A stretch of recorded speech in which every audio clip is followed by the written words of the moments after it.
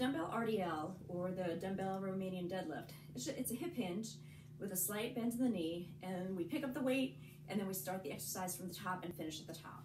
So once you've grabbed your dumbbells, and these dumbbells can be fairly heavy. We're training really strong muscles, the glutes and the hamstrings, but we do have to be careful of the lower back. So just stand up nice and tall. You're going to unlock the knees, so just soften them, and then you're not going to bend them anymore. We're going to send the hips to the back, keeping the back nice and flat. Bring the dumbbells down as far as you can without rounding the back. So we're keeping this back nice and tight. I have some tension between my shoulder blades. I'm sending my hips so they're behind my heels, but I keep my toes on the ground. I don't want to roll back into my heels. And then I stand up nice and tall. And what I'm doing is I'm riding these dumbbells down along my legs. I don't want to have them hanging out here. That puts some pressure on the lower back.